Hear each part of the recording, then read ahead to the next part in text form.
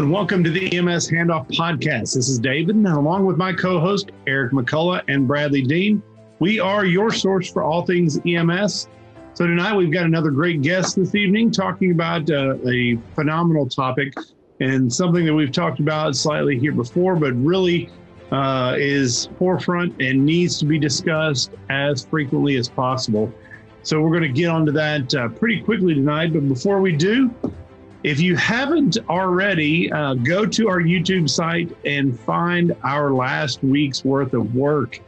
This past week, we were at the Tennessee EMS Education Association annual conference in Murfreesboro, Tennessee, and got a chance to do some live podcasting. The first time this trio has been in the same room at the same time, and it was absolutely a ball. So let's go ahead and go from the hometown boy over there. Eric McCullough, have you been able to recover from the whirlwind of recording over the last couple of days? Oh, yeah. And I didn't get to do as much as you guys because I was serving on the Tim's board. So my duties were kind of bouncing around there. But it was a lot of fun. I for a minute there, I thought that, again, there was no way that we all three could exist in the same time, in the same plane, in the same space. Because it seemed like every time I would find you, Bradley would be gone, and then we would text, and Bradley, it's your turn, and you'd be over there, and I'd be gone. Like, maybe there is no Eric and Bradley. Maybe they don't exist differently, but we finally all three got together, had a good time recording. And, none of us could beat Eric in his suspenders on the first day. That sometimes you just got to bust that out. And then John Wood had the bow tie. I mean, hey, you do what you got to do, right? Oh, yeah.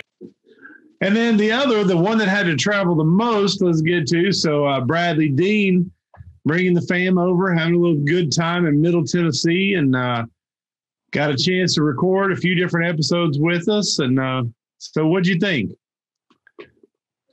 And it was great to be in Tennessee with everyone. It was a long drive out, long drive home, but it was a beautiful drive. And was able to spend some time with you guys. Thanks for putting all that together. It was an absolutely beautiful 3 days. I think we had just a little bit of rain on the way back, but nothing really that bad. So before we introduce our guests this evening, let's always we like to recognize our podcast partner, the Journal of Emergency Medical Services. Jim's been a tremendous partner to the EMS Handoff. And while we serve as your source for all things EMS in the podcast verse, Jim's has been an industry leader for many years. So make sure to go by and check out their website at jims.com. In addition to that, you can also check out our fellow podcasters that's part of the EMS Today podcast. While we think you should all be listening to us, whether it's on their feed through Google, Spotify, or Apple, you can also check out our fellow podcast hosts and give them a rate as well. So make sure to subscribe, rate, and review to the EMS Today podcast so you can be the first to hear all of our stuff. And additionally, we would like to direct you all over to the Pursue Company, who hosts the official line of EMS Handoff merchandise. You can go there and find the very popular, guys. I was really kind of surprised at just how popular our key back line was this last week at the conference. Really could have made a killing. We took some over there to give away, and everybody wanted to buy them. So you can be one of the first to go buy them at thepursueco.com, and you'll find all of our original EMS Handoff shirts, the red, which is my absolute favorite, gray, blue, or the black, which almost looks like a subdued blue on that black. We also have hoodies, long sleeve shirts there. Enough of all of that. Bradley Dean, it's time to get us started. So go ahead and introduce our guest. So tonight, joined by Lonnie for Emergency Services, and he's been employed about 4 years. He's been a paramedic for nearly 15 years. His career in Volusia County, Florida, in 2006, and he serves in multiple different capacities. But one of the other things he does is he's one of our tactical medics for the county team as well as Salisbury PD, and he's doing stuff for paramedic and EMT. Lonnie, thank you for doing this. Bradley, thank you for having me. Eric, David, thank you also. Absolutely. And so we're going to talk about this and just to give everybody a heads up when they see this, obviously see the title, but we're going to put it right here. So why is personal mental health important for EMS professionals? Now, I know why for me, but we're going to give you an opportunity to just kind of kick us off here, Lonnie, why you think personal mental health is important for EMS professionals. Well, David, mental health is probably one of the biggest challenges that we face in EMS. From the tough, pediatric calls to, just things that we see every day and learning how to deal with them. Some people deal better with them than others.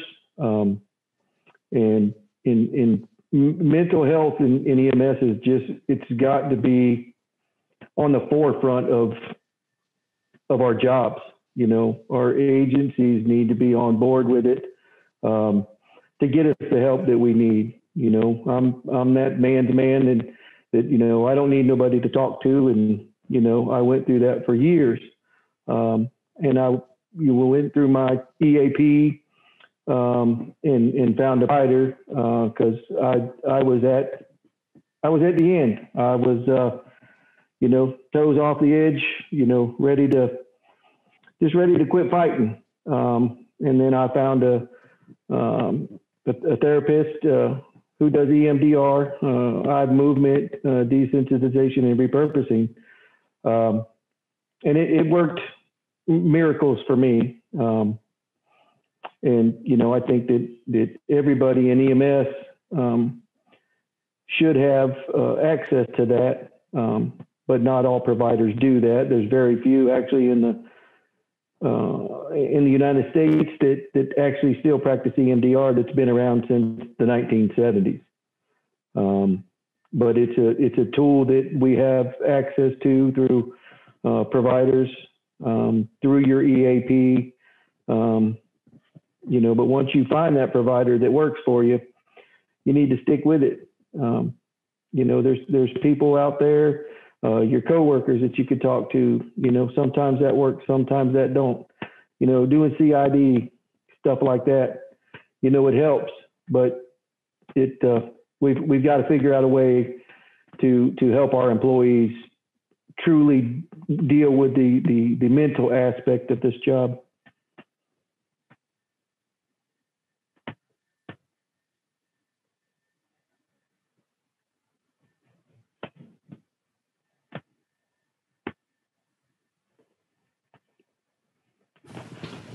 Well, I guess, as long as we've been doing all of these Zooms, I got a new setup in my office this time. And so you would still think we would know how to take ourselves off mute. I'm going to take that little block out. So you hit it right on the head there, Lonnie, that it is mental health is one of those things that in years past, probably most of us growing up in this profession. I know when I first started, basically, if I needed help, I wasn't a good firefighter and I wasn't a good paramedic. And that was a humongous issue. But before we really get into this, I do want to pass this on as well, because this makes it hit home even more. So we want to reach out and give our thoughts and prayers to Palm Beach County, Florida, who is going through this very thing right now. And I don't care where you are, we talk about it being a family, and it really does, whether we know the individual or not, it bring stress to each and every one of us. But Lonnie, we're going to go ahead and get directly into this. Mental health is one of those that is very difficult, especially in this profession. Many years back, is basically thought as something that was only dealt with when we were talking about soldiers that were overseas in the military. And what we've really found out is that's simply not the case. Our EMS providers are tasked with trauma on a daily basis, whether it's, as you mentioned, a pediatric call that's gone awry, a trauma call that, basically exposes you to much more than any individual should ever experience in their life. What do we when we're talking mental health, let's start at an individual level. What is wrong with getting help? There's absolutely nothing wrong with getting help. It don't make you weak. And me for years, that was my thought process is, I go to get help, I'm weak, that, it's not going to help me. It's not going to do this. People will look down on me because, I went to get help, and I'm not strong enough to do it. And, we make all these excuses for so long until it's, unfortunately too late that we can't, fight them battles anymore. So I'm a huge advocate for mental health. As Bradley knows, in my agency, I push for it all I can because I know how important it is. And as being someone who's been through it, I know that it can help.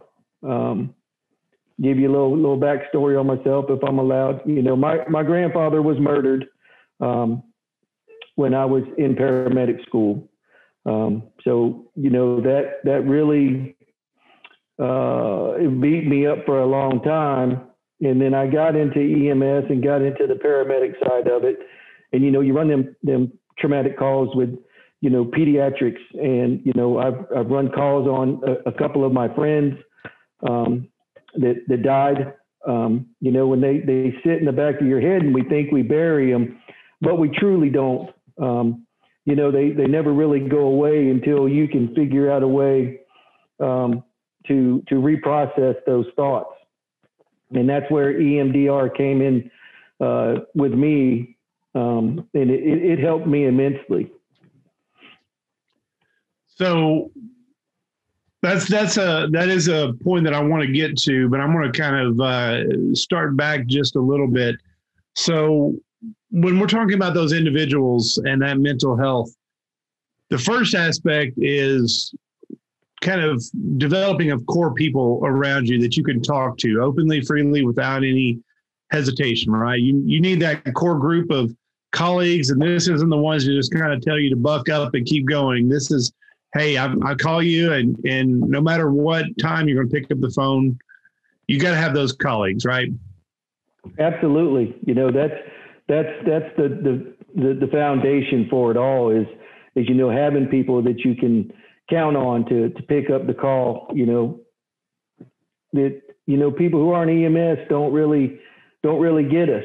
So you have to have that EMS family that'll be there for you, that you can tell anything to help the process get moving. So yes, you definitely need that foundation of people around you that can give you some support without, telling you, suck it up, you're going to be all right. You'll get over it, and need people that really don't do that.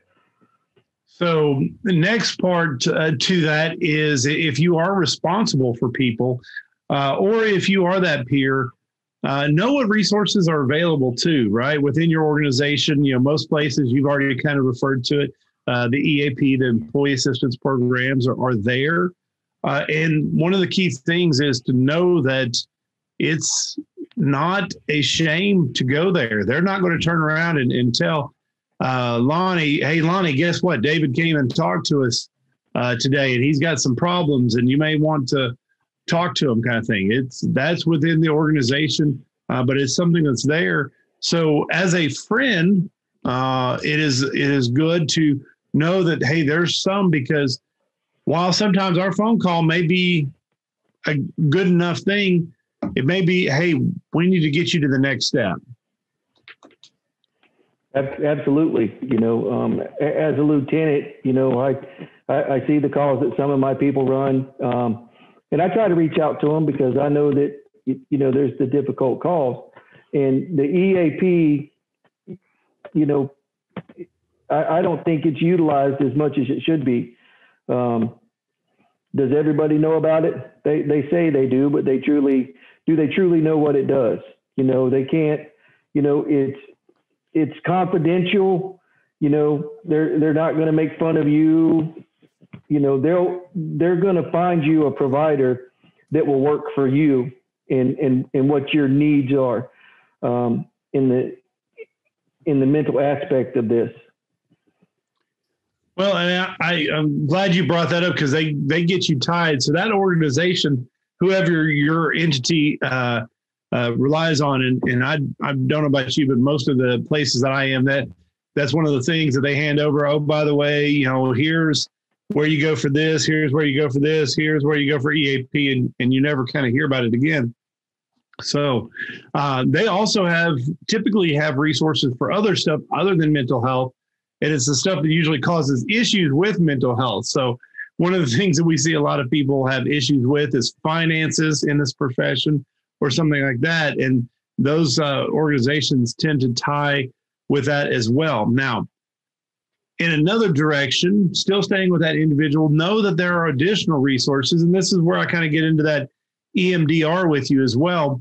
A lot of times with EAPs, you'll get that counselor that you can talk to, but there's additional counselors that are out there that may have additional resources. So don't necessarily think, and most of the time they are covered by the insurance programs that are provided by the agencies. And sometimes your EAP will even refer you if you need additional assistance. So this is the next step going into those, finding those counselors or psychologists or psychiatrists that may have access to the EMDR. Yeah, I mean, I got extremely lucky here in my county that there's one here that does EMDR. I was very skeptical at first, thinking, you know, is this really going to work? And I know that that's what a lot of people go in thinking. But let me back up for a second, Dave, because you really did hit the nail on the head when you said that EAP in like new employee orientation and stuff like that is not talked about enough. You know, it's like, okay, you know, if you need marriage counseling or if you need this, that, here's your EAP, here's a number, call them, they'll help you out. You know, I think that every agency for their new employees in their orientation, that needs to be something that's gone over thoroughly, not just like, well, here's a phone number you can call if you need some help. You know, they need to explain that, you know, it has a mental aspect of it. You know, if your finances, you need marriage counseling, you know, there's so many things that they can provide that can, in the grand scheme of things, help with the mental health part of this job. So it's an underutilized, under talked about piece of our job that we have that needs to be put out there more. And Lonnie, let me make this a point. It's a service that is already paid for, whether you use them or not. Absolutely. And that's probably, to me, one of the biggest things that causes me on the education side. We talk about some other resources and part of it in the counseling environment. I'm like, you know, we're paying these entities to provide this service to you all. And so if you aren't using them, they're going to sit there and get paid. And so our goal is to, hey, let's put them to work for you. That's why that's provided. Let's put them to work for you. And that's going to help you. And by helping you, it helps us as well. Absolutely. Like the counselor that I went to, initially, she wasn't in our EAP program. However, she is now, I believe. Bradley can correct me on that. But she's part of our EAP now. And she's been, she's a supporter of us. She's all about EMS and firefighters and, you know, our law enforcement. She's all about it, and she's all about helping us. She's come to some of our con eds, you know, on her dime. You know, she did them for free. So that just tells you the counselors that are out there that are actually willing to help you and want to help you, not just to say, hey, you know, I'm here to help you and just collect my money. You know, we pay a copay to go to the doctor, because we got a hurt ankle or something. You know, I think that copay to be able to help you mentally is even more important than paying that copay to go for a regular checkup, because we need mental health checkups as well. Well, and I think you make a really good point there. You know, they talk about after age 40, males go in to start the process of being screened for prostate cancers, because, you know, we know that an ounce of prevention is a pound of cure, if you want to use the cliche type terms. But, you know, we feel a little bit bad, so we go to the doctor. Why is it that when it comes to mental health, we don't do the same thing, or we're not willing to do the same things? And I think a lot of times, especially in this profession where we're a lot of very alpha type individuals that like to be in charge, don't like to show a weakness, find it that would be a weakness. But to me, it's one of those things that really the lack of getting that help is the weakness. You know, we would much rather see you get help, see you come to the job every day. You may not be a perfect clear head, but you know, you're on the right path, and you know what to think, what to take, what to do, when. So I'm going to change just a little bit, and you can utilize this as the experiences you've held before, as you talked about getting to where you were, or even your role now as a lieutenant, and then definitely Bradley as his role. So we've got to take a look at this institutionally as well. And I think us as EMS leaders, we've got to look at things just slightly different. And we have to start to know our people, whether it's your partner on the truck, whether it's your leadership, your line level leadership, lieutenants, captains, or your chiefs, and say, hey, you know, Lonnie, you're not yourself today. What's going on, man? Because we all know that at some point in time, you know, it's like, I'm here in body, and that's absolutely it, right? Absolutely. I mean, I lived like that for years. I was here in body, and you know, I make a concerted effort for the people on my team that run a traumatic call, a tough call, as we also like to call them, to check in on them, to, you know, hey, you know, I don't try to pull it up. It's my responsibility to let them know, hey, if you need somebody to talk to, I don't care what time of night it is, you pick up the phone and call me. I'm here, you know, and I'll do everything I can to help, you know, my team and make sure that they get through those calls. Because, you know, I always thought, well, I can do it on my own. I can do it on my own. I can do it on my own. And it gets to the point where you can't do it on your own.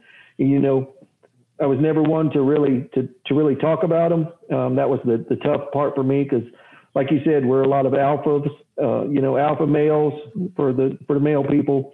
And it's tough for us, especially the older generation, to talk about it, and due to the fear of, you know, making it feel like we're weak. So I do all I can to reach out to my team, to make sure after a tough call like that they know they have some support, and we'll get them in a direction that they need to be, to make sure that they get the help they truly need. So I'm going to flip this over to Bradley for just a second, because at my understanding, you guys are at the same service, so this will help out here. So Bradley, is Rowan County staffed 100% all of the time? No. It would be nice to be able to say yes, but no. I don't think, you know, it's one of those things that, you know, if you've had any number of conversations on your travels, like I do on mine, it's not something that's inherent to North Carolina. It's not to Tennessee. It's everywhere right now. So the reason why I asked that question is what's going to happen next, or my next question. So you have somebody or a crew that has been dispatched to an absolutely horrific call. All right. You've mentioned, Lonnie, you do your best to follow up right after.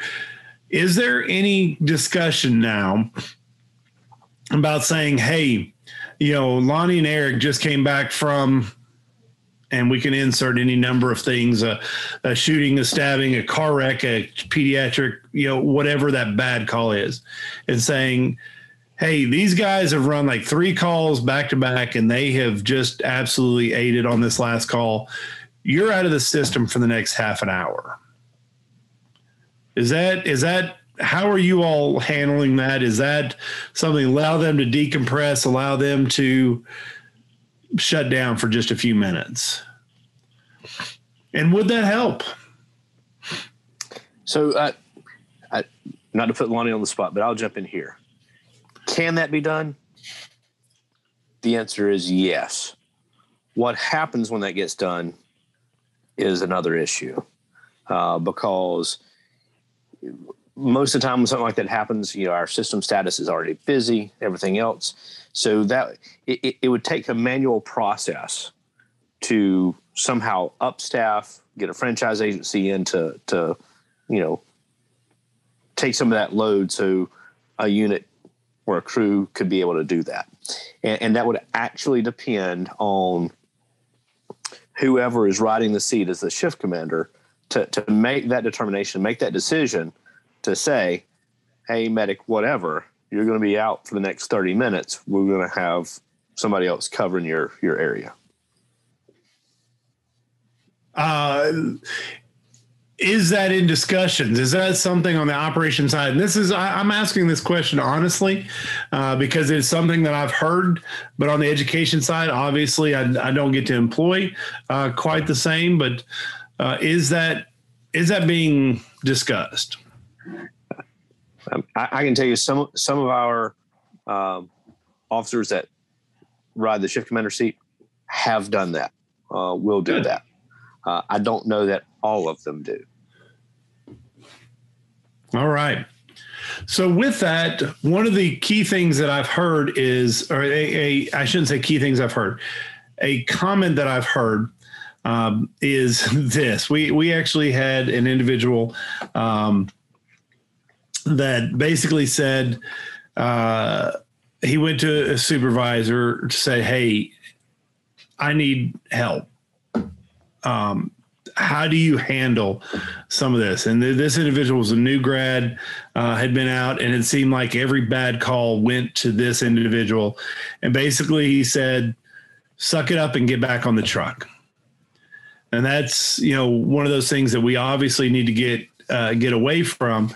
But let's flip this and say, Lonnie, looking at you as a lieutenant, how do you take that strength, again, growing up in an environment where you're told that you just need to suck it up and get back to it? How do you turn those conversations and say, hey, I honestly know how you feel. There's ways that we can get you help. Let's do that. And David, that's what needs to be done. If your supervisor tells that to you, in my opinion, they have failed as a supervisor. In this business, and the stuff that we see and the stuff that we have to do, that's not an acceptable response. That's going to cause them to shut down, or possibly shut down and not seek the help that they truly need. Because, if your supervisor tells you, hey, well, just suck it up and get back to work, you failed as a supervisor. And in my opinion, you failed as a human being.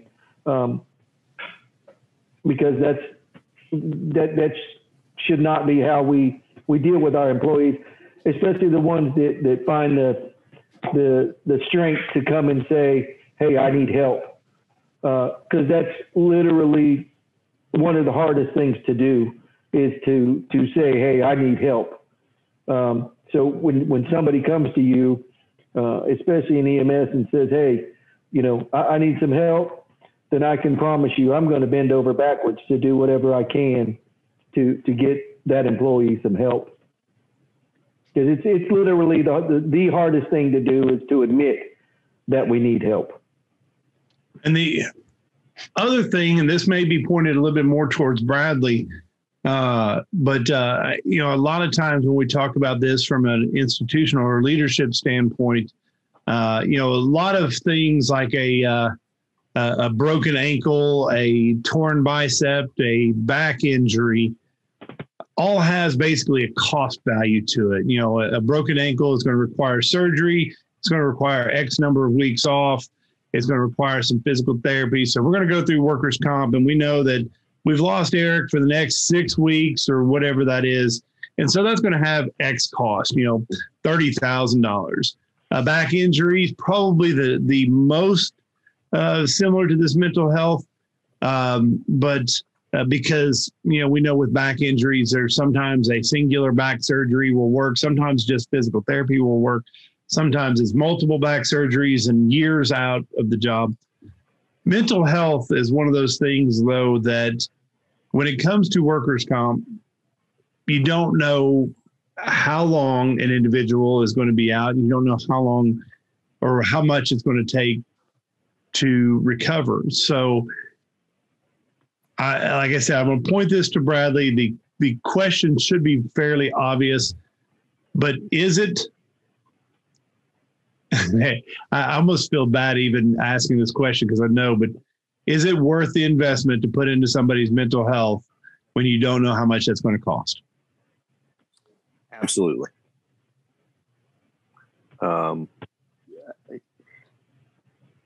We have no idea what puts somebody in a frame of mind to do something, to go down a certain pathway.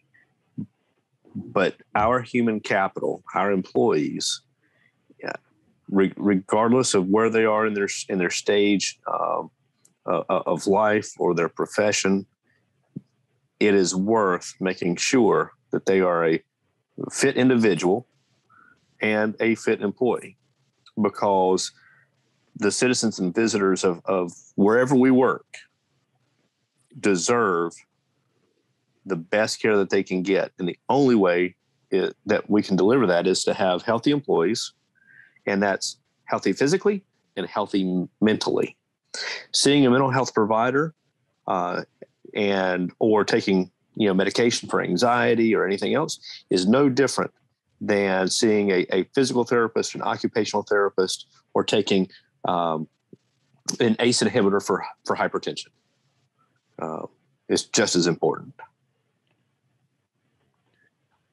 So let's get outside of our profession in itself right now. We're going to keep with the EMS theme, but I know that there are many different organizations that you can get involved in with as well, built around these mental health aspects. So there's still, as we've talked about with Lonnie, the individual colleagues, the EAP, the counselors outside. There's group sessions, but there's also different organizations such as in our area, we have one, and I know it's taking off. It was at the TIMSA conference as well. We have one that's called Reboot Recovery.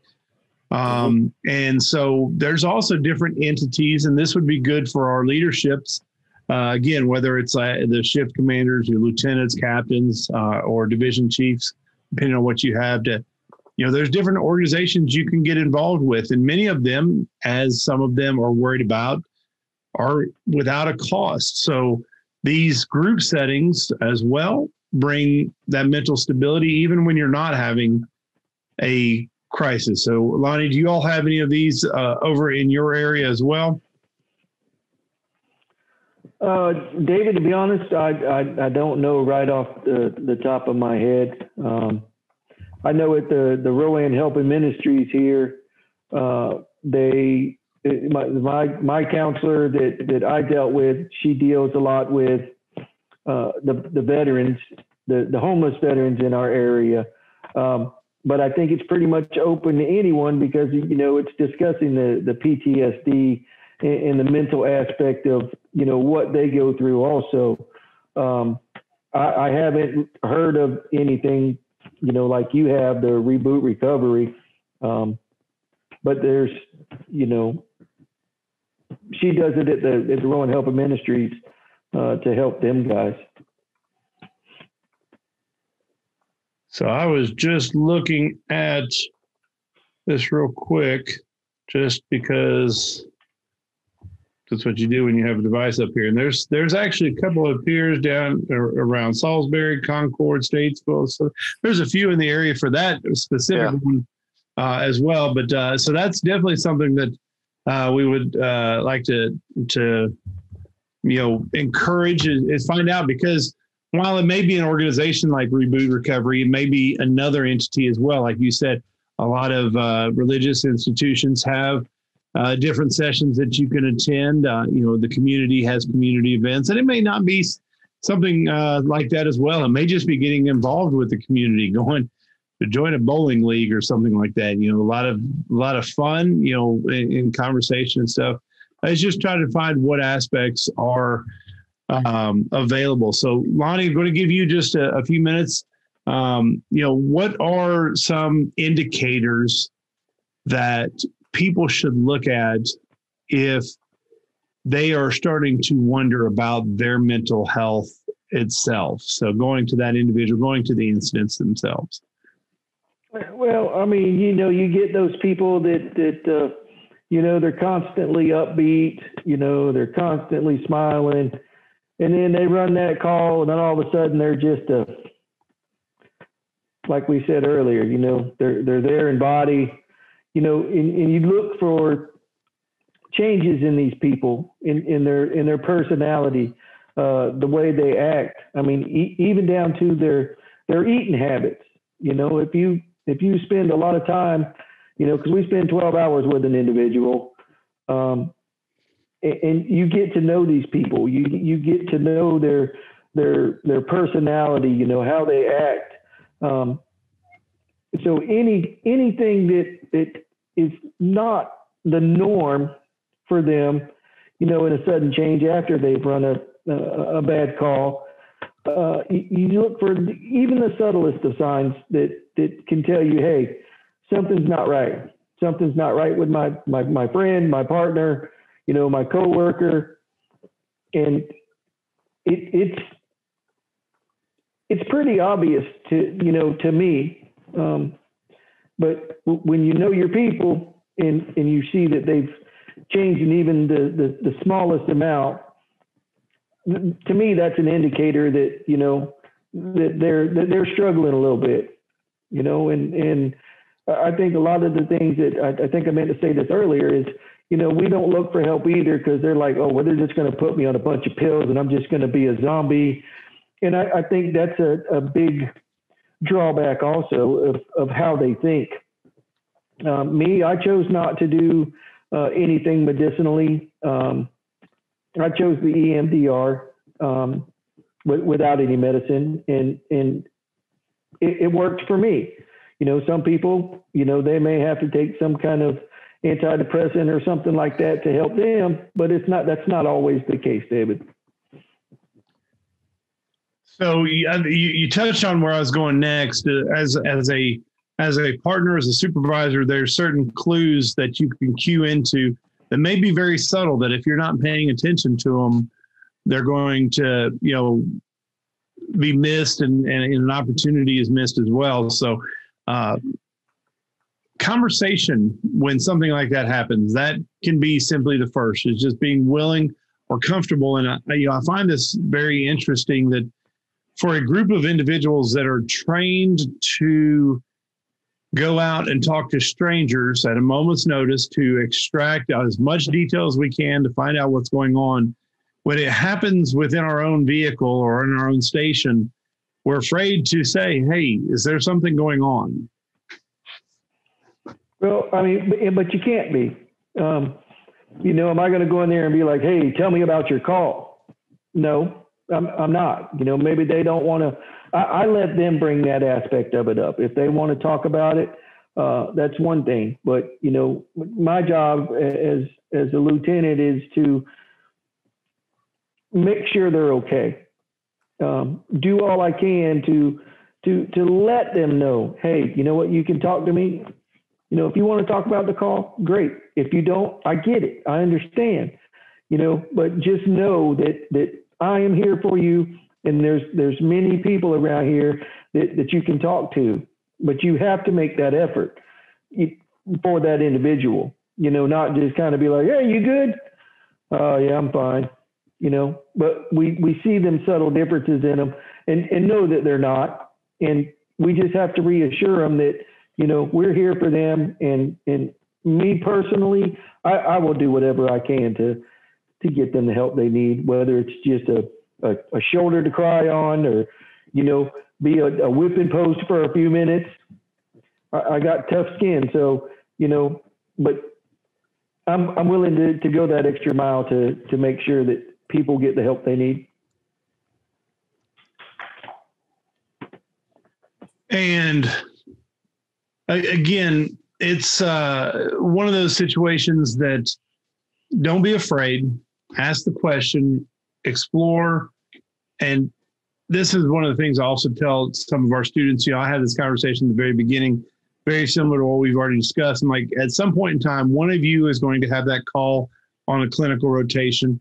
And if you're afraid to ask them or engage in that conversation, then don't hesitate to reach out. So I'm the partner. Eric and I are out. It's like, hey, Lonnie, Eric is just not himself, and I'm not sure, and I can't really get to anything. Can you come down and talk to him? So make sure and reach out and use that period to engage somebody to make sure that we identify, right? Right. And if they're not comfortable talking to me, as we all know, there are cliques in EMS. And go to the people that are closest to them, because they may not even feel like talking to them. So reach out to someone who's a little closer to them, because they don't, not everybody knows me personally, and may not feel comfortable talking to me. But I will still ask the question. Are you good? Is there anything I can do to help you? If you need to talk, I'm here. Or we just need to reach out to the people that are closest to them to try to get them to maybe open up to them a little bit, because that starts the process. But we can't be afraid to start that conversation, no matter who we are or who they are, whether you've got differences or indifferences, we still have to make that effort. Well, Lonnie, we certainly appreciate you taking the last 50 minutes of your time. We're going to give you a couple minutes just to kind of wrap up. Tell us your message and any last thoughts you want to convey to whether it's the individual, whether it's that line level supervisor that's out with them on a daily basis, or even administration, what they should know about this topic. Well, to me, this topic is one of the biggest things for me. I'm very passionate about it because I was that person that was afraid to ask for help. And now I'm not. I will, if I get to that point, I will ask for help. I will use my EAP, and everybody out there should be using the resources that we have to help the mental aspect of this job. I know that it's tough to do, and we don't always want to do it. But if you can muster the strength to say, hey, I need help, then there's plenty of resources and plenty of people out there that are willing to help you. And one of the biggest things for me that somebody told me one time, and it's gotten pretty big, is it's okay to not be okay. But we have the resources and people that are willing. It could be a perfect stranger that you do a kind gesture to that can make a huge difference in somebody's lives. We got to get back to being human beings and look out for one another and take care of each other. So if you feel like you need help, only you can reach out to people. We'll check on you. We'll do what we can to help you. But you've got to find that strength to say, hey, you know what, I need the help, and we're going to help you. Well, I've seen this. I've heard that comment many times, and I think it should be regularly said. It's okay to not be okay. and together we're going to be okay. So, Bradley, Absolutely. Go ahead and wrap up with your last thoughts tonight. So, one of the things I would say is make sure that you take care of yourself, because receiving mental health treatment does not mean that something's wrong with you. If you think that someone that you work with or is suffering with some mental health issues, some issues with calls, the biggest thing I would say is if you see something, say something. There are multiple ways to approach an individual and assist a coworker in getting help, but you have to take that first step sometimes, because if you don't, nobody else will. Excellent. Thank you, Bradley. And any last thoughts from you, Eric? No, I've just been sitting here listening to it. I think the other thing, my takeaway was, instead of it being reactive, which a lot of mental health is, being proactive before, developing healthy habits, exercising, taking the time off and being away from work and actually not be engaged in work activities probably helps a lot too, in addition to some of the reactive components for mental health. But no, yeah, it's been a good discussion tonight. In my last thoughts, it's one of those things that we've got to kind of take a look too at how long we allow somebody to work, because one of the big things that we see is that badge of honor that I worked 24, 48, 72, 96 hours in a row. I did 5 days at one point in time in between semesters of the paramedic program. And I'll have to tell you that there was no development of mental health stability during those 5 days, especially. And, now with calls happening even more frequently, take a look at your crews and check in with them, especially if they're working multiple shifts, multiple places. There's going to be something that is huge. Lonnie, I just want to reach out and say thank you very much for this topic. A lot of people want to shy away from it. And you have a story that is great. You can tell from the firsthand, and hopefully affect any number of people that are out there. So leave this with everybody today, that if you have something that's going on, reach out to somebody, and it can be any one of us. At the end of all of our episodes, we always tell you how to get a hold of us through our different resources. Send us a message, and we'll even talk to you because that's something that's big for all of us. So I'm going to go ahead and wrap up again. Lonnie, thank you very much. For all of our listeners out here, if you were to go to our EMS Handoff page on the website today, Eric, what would they see? Working on it. It's right. Well, hopefully, I don't know. By the time this is out, this might actually be published, but I'm redoing the whole thing, so it makes it a lot easier to see stuff, and it pops up on all your media a lot easier. But Facebook is where it's at right now, Facebook and YouTube. Facebook and YouTube. So if you go to our EMS Handoff page, Bradley is in our first redesign since all of this started, as he said, to kind of give you, because we're doing live events now. We've got already one more on the books, and Bradley's working on another. I'm working on another. So we'll have to see, everything that's going on. Make sure to get in touch with our Facebook page or our Facebook group at EMS Handoff, and also go to our YouTube page. Make sure to subscribe, rate, and review there as well, so you can get all of our newest episodes there every Wednesday at noon. So always take a look at those, and always push out one last time. Make sure to go by the Pursue Company and get our shirts. They not only support us, but they also support an organization called Love 146 that works to stop human trafficking, especially child trafficking in the country. So not only do they help us, but they also make a donation to Love 146. So go to the Pursue Company at thepursueco.com and find all of our good EMS Handoff gear. So for my co-host, Eric McCullough and Bradley Dean, not live this time, coming up again here in the future. Take care, stay safe, and always remember the value of your EMS Handoff.